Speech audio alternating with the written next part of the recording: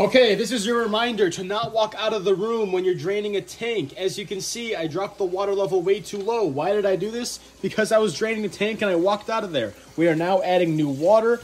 Get out of there, buddy, get out of there. We are now adding new water. You know, I'm a big proponent of large volume water changes, but not that large of a volume.